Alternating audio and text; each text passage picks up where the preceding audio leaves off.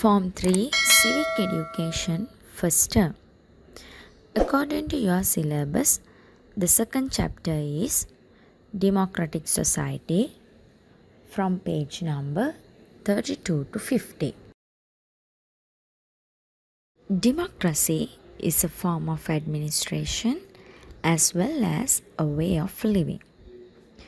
A democratic society is a self-disciplinary and consensual society in which people act in cooperation with one another based on freedom and equality and being respectful to the opinions of the majority.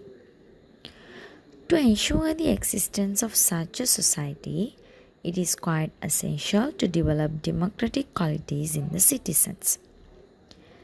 It is expected from this chapter to establish the required competencies in students by building up qualities that are needed for a democratic way of life, giving an understanding about the rights and the duties of a child, explaining the importance of managing emotions positively, explaining the need for leadership, emphasizing the importance of improving leadership qualities, as well raising awareness about the way they should behave as followers to live as members of the society, family, and the school. First, we will look at the democratic features of a family. Family is the smallest, basic, and important unit that can be seen in any society. Children, family can be classified into two as the nuclear family and the extended family. What about your family? Is it a nuclear family or extended family? Do you all know what is the difference between nuclear family and extended family? Okay. Nuclear family having mother, father, and the children. But in the extended family, father, mother, children, grandparents, uncles, and aunts all are living together. Now tell me, which type of a family is your one? Okay, your family can be a nuclear family or even an extended family.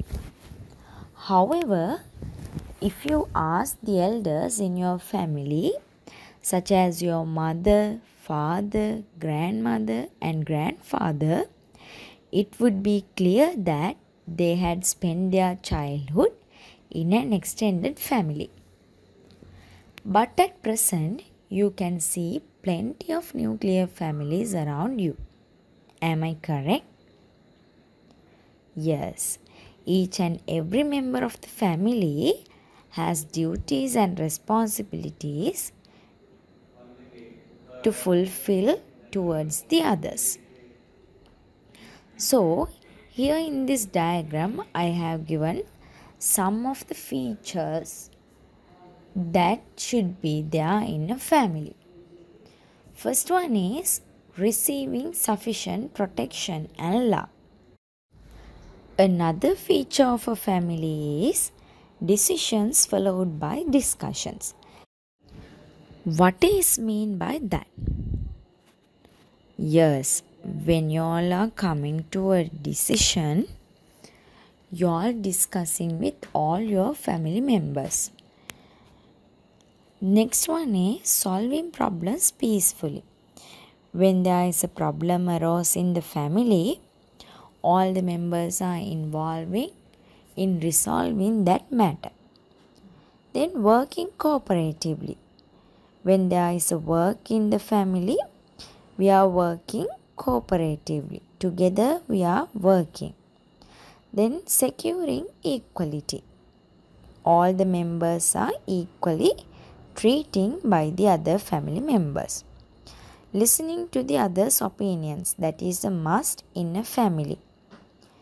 Need to listen to the elders, need to listen to the parents, and need to listen to your sisters and brothers.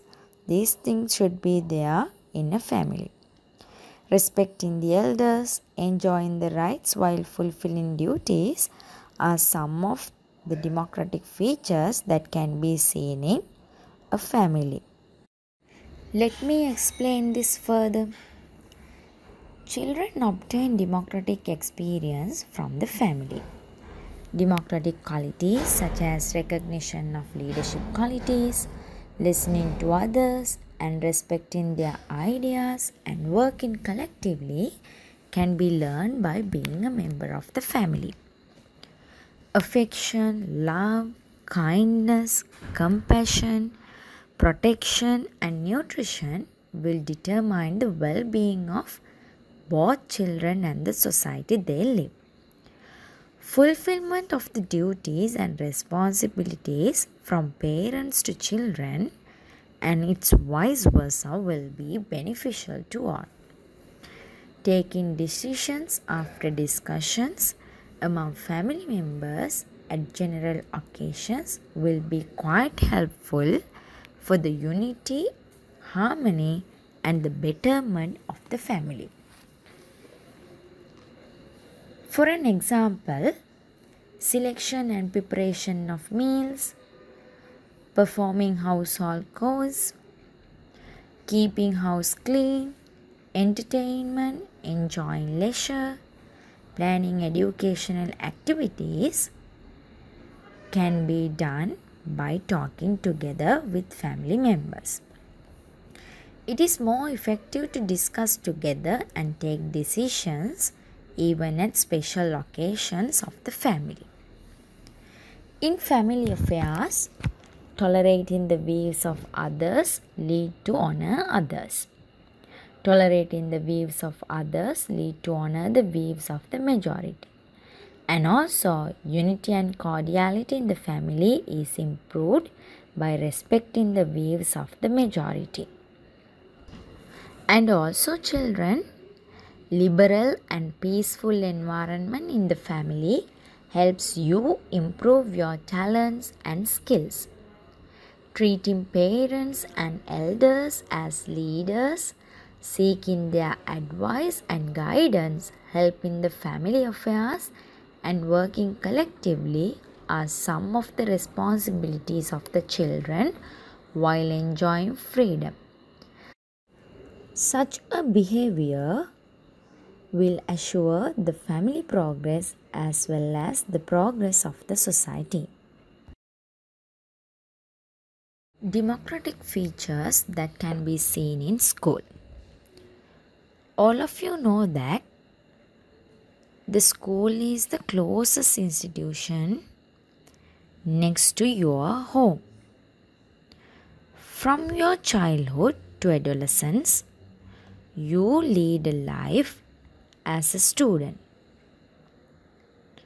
All of you get the opportunity of improving your skills and capabilities by making use of the freedom, resources, and opportunities available in the school. This will enable you to achieve objectives of life successfully. Each and every one of you should try to achieve objectives in life which are more useful to yourself and to the society. There are many specific features that can be seen in a school in a democratic society, such as taking correct decisions through discussion, being compromised on will of the majority, respecting the leadership, working in collaboration, receiving facilities equally, accepting both victory and defeat and resolving problems peacefully, holding positions, accepting and protecting common traditions, rules and regulations.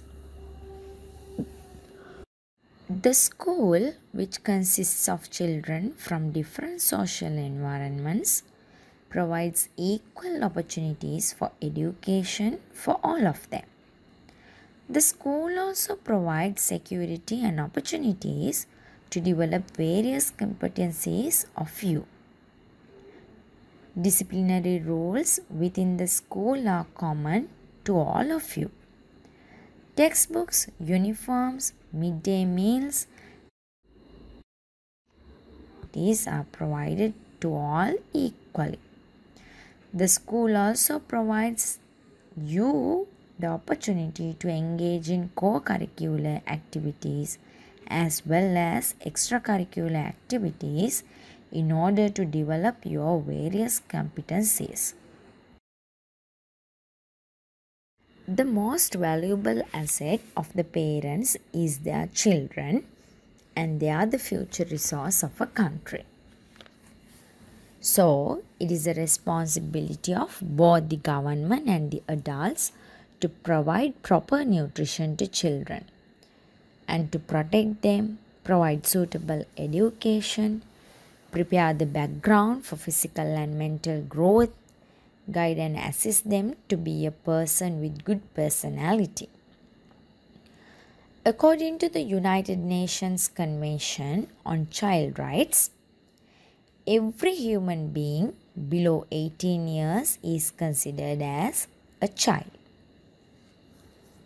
And also, the rights entitled to all children, irrespective of their gender, are recognized as child rights.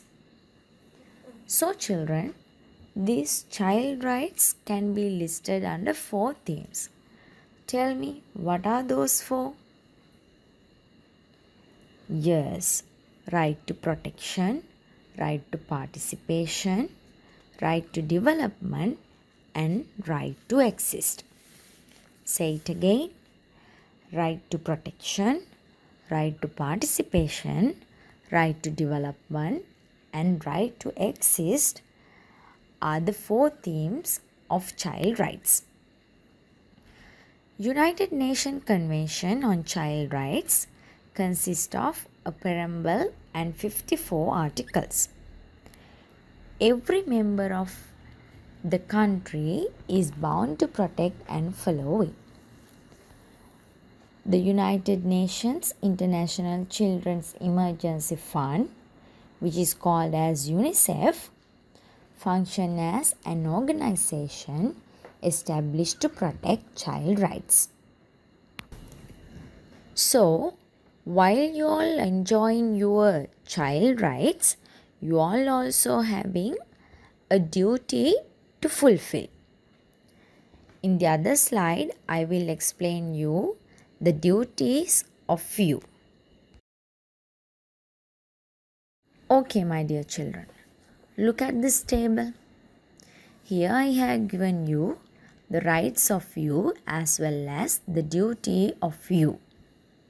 The first one is right to education. So, when there is a right for education, there is obligation or duty that need to be fulfilled by you.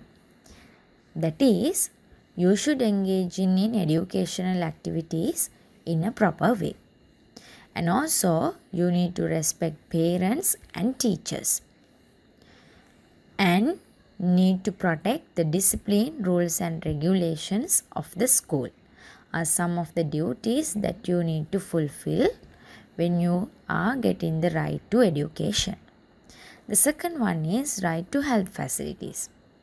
Then there is a duty for you to be aware of personal hygiene. Then following good health habits. And also raising awareness among other people on good health habits. Right for freedom to hold a religious belief. The duties of you is religious well-being, respecting the religious beliefs of the other people. Then right to participate in activities of societies and associations. Developing one's capabilities is a duty, as well contribution to social progress is a duty that needs to be fulfilled by you. Right to the benefits of social security. The duty of you is you should contribute to the social security, raising awareness among other people about social security. So, these are some of the rights and obligations of children. Institutions that safeguard child rights. Why do we need institutions to safeguard child rights, children? Yes, we often hear through media about various problems children face in the present society. Some of those problems are getting them involving in various abusive activities, harassments, sexual abuse, and also child labor. So, to inform these type of bad activities which are happening to a child, there should be certain authorities or certain institutions. So, there are three main institutions which are there to fulfill this task. First one is National Child Protection Authority. National Child Protection Authority. The second one is Department of Probation and Child Care Services. Third institution is Children and Women's Bureau, which is there in Sri Lankan Police. So, these institutions are there for the protection of child rights and save the children, and also they are providing necessary support and guidance to them. In this table, I have given you some of the government officers who are providing services to children and families at regional level. First position is Child Rights Promotion Officer. Services provided by him is provide all the services related to child rights and coordinating facilities. The second position is Regional Child Protection Officer. The service rendered by him is inquire into problems concerning the protection of children and provide necessary support. The third position is Early Childhood Development Officer. The service rendered by him is provide facilities relevant to preschool education and other early childhood services. The fourth position is Informal and Formal Education Officer. The service rendered by him is provide facilities to non-schooling children and children with special needs. Let's talk about various emotions. Your face is the best mirror which reflects your thoughts, feelings, and emotions. Good emotions are delightful for oneself as well as for the society. However, if unfavorable emotions are not properly manipulated, they will cause harm not only to you but to the society as well. For an example, a person who acts with anger may tend to scold others, assault them, destroy property, and even can cause harm to their lives. We can hear from everyday news various incidents resulted by failing to control emotions. Here, I have given 4 types of emotions and the reactions that comes out during those emotions. Happiness. The reactions are laughing, dancing, cheering, shedding happy tears, and jumping. When we feel sorrow, sometimes we are crying, withered face, redness of eyes can be seen. Then when we get anger, yes, we are scolding, assaulting, tongue twisting, trembling of limbs. are the actions which comes out from us. When we are in fear, we are screaming, our eyes will get wide, running and stammering. So, these are the 4 kinds of emotions that a person will undergo with: happiness, sorrow, anger and fear. In a democratic society, all citizens should receive equal opportunities. But inequality exists due to different reasons. Various emotions emerge according to the nature of the experiences we encounter. The responses in such situations should be proper and suitable. We should practice ourselves to identify, control, express in a proper way the feelings or emotions that come to our minds in various occasions in our daily life. So, my dear children, tell me, what are the measures that can be taken to neutralize unfavorable emotions? Yes, we can engage in exercises to calm the mind. What are the exercises that can we do to calm the mind? Yes, very good.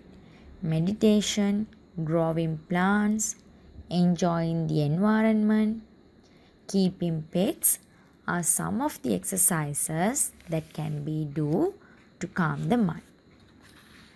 The second way of controlling emotion positively is association of friends. So when we associate with friends, we can discuss about the matter. Mutual support is there. So we can engaging in various activities. We can go on picnics. So by doing so, we can control our emotions positively. Then another way of controlling emotion positively is changing personal and environmental conditions causing unfavorable emotions. So we can keep home and office clean in an orderly manner, minimizing inequalities and differences, keeping the environment beautiful. Such type of activities we can do to keep our emotions in a positive way. Then involvement in creative activities like performing dramas, landscaping, singing, dancing, painting. These types of creative activities are there which we can control our emotions positively. The last one is engaging in sports and physical exercises like walking, swimming, engaging in indoor and outdoor sports, like that.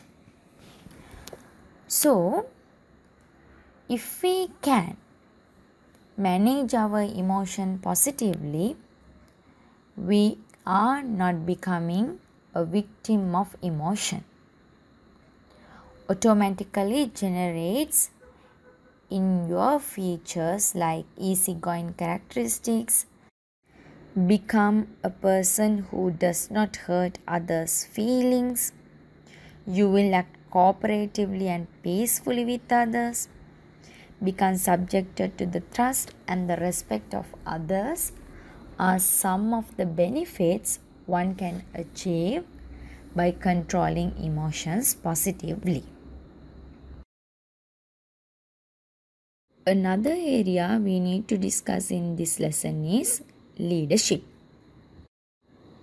Tell me, why do we need leaders? Yes, whenever we act collectively, there should be a leader to direct us. So, there are so many definitions given on leadership. One I have given here. Leadership is the ability to persuade others, make them dedicated, and encourage them to achieve the objectives of an institution or an organization. That means, children, to lead the several people or a group of people, there should be a leader to achieve the objectives of them. The places where we can see the leadership is within the family. Okay, who are the leaders that can we see in our families? Yes, parents and adult children are the leaders of a family. Next place is school. Who are the leaders that can be seen in a school? Principal, vice principals, assistant principals, sectional head, teachers, then prefects are the leaders that can be found in a school. Then who are the leaders in the society? Yes, very good. Religious leaders, community leaders, political leaders are there in a society.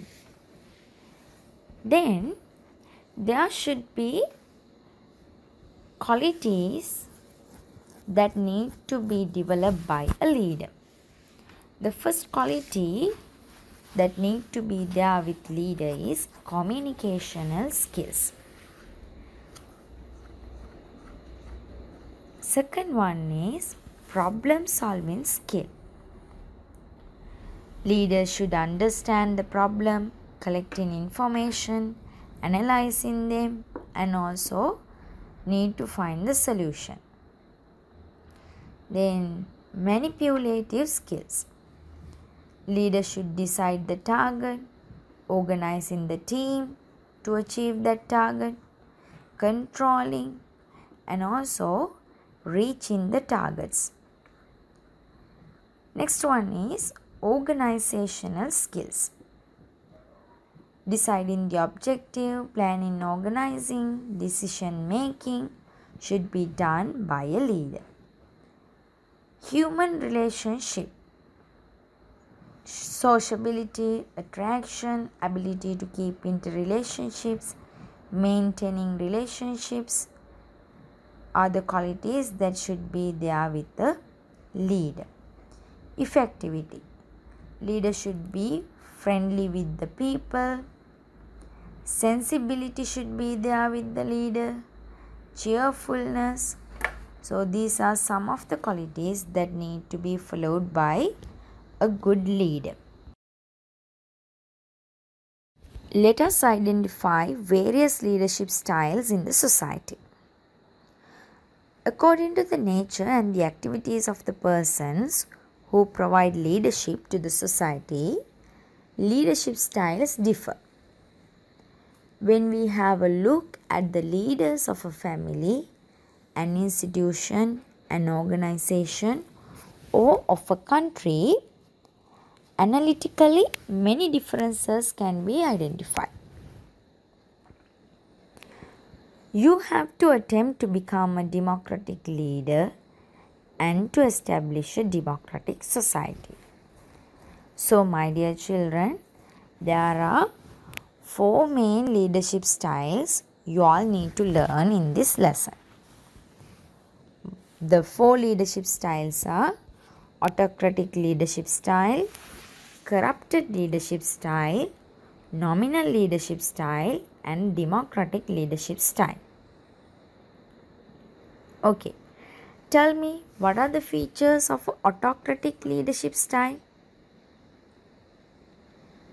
Yes, these type of leaders are refusing to change. They act very strictly and also obstruct to develop the capabilities of the followers.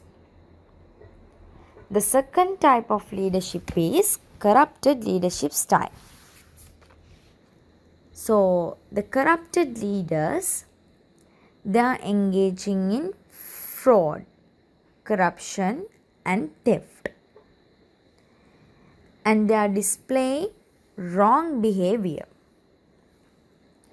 and they disregard the law, rules, regulation, customs and traditions.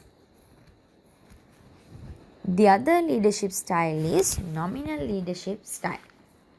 They are just there for the name's sake, not working for upliftment of the society, not having the good leadership qualities, not doing any changes. He is like a silent person. Then the last leadership style is democratic leadership style. This type of a leader is accepting and respecting the public opinions. And also this type of a leader is maintaining close relationship with the public. Then encouraging the public and cheer them up. Listening and solving the conflicts of his followers. So tell me, which kind of leadership style is the best, children? Yes, democratic leadership style is the best one, who looks and who seek for the necessities of the people as well as who develops the institutions. Okay, tell me, why does society need a leader? Yes, leadership is essential to direct a particular society for the fulfillment of its expectations, aims, and objectives. Lack of dynamic and productive leadership leads to the deterioration of the family, school, institution, organization, as well as the country. So, there are many reasons to be a leader. Here I have given some of the reasons. We need leaders to develop organizations with the correct vision and to set goals and direct towards achieving the goals. And also we need leaders to plan properly, to encourage followers in a proper way, and to distribute and utilize resources properly. And also to resolve and minimize conflicts, we need leaders. Let's talk about the democratic way of living. We can see many conflicts and disagreements prevailing among persons in the contemporary society. The reason for this is the competition and mistrust prevalent among them. Nobody can live alone in the society. When we act as a group, we should respect others, tolerate their ways, and act in a fair manner. Then conflicts and disputes can be minimized. Respect for the accepted customs and traditions, laws, rules and regulations, and act with equality and coexistence are the features that can be seen in a democratic way of living. The specific features of such a society is the concern not only to work for one's own benefit but for the betterment of others also. A democratic way of living is to transform democratic features into life habits of a person and act as a good citizen in the society. There are some qualities relevant to the democratic way of living, such as respecting the views of the others, acting cooperatively, enjoying rights while performing responsibilities, arriving at decisions through discussion, respecting equality, acting honestly and in a law-abiding manner. So, democratic way of living guarantees the well-being of the society. Here I have given the summary of this lesson. Democracy can be identified as a system of government as well as a way of living.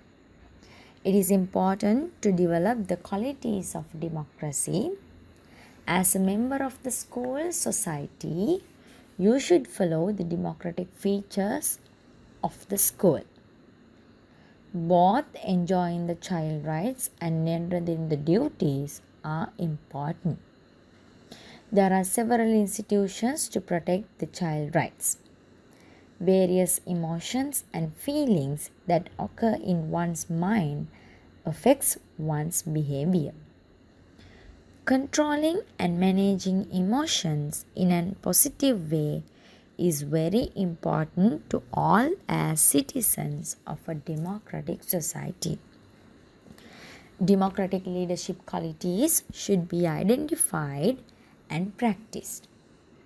Democratic way of living guarantees the well-being of the society, such as improvement of harmony in the society, establishment of a society with minimum conflicts, creation of a law-abiding society, and protection of the rights of all. We have come to the end of this lesson. Here I have given you some of the questions. Please go through with the book again, read it carefully, and answer these questions. Goodbye, children. Have a nice day.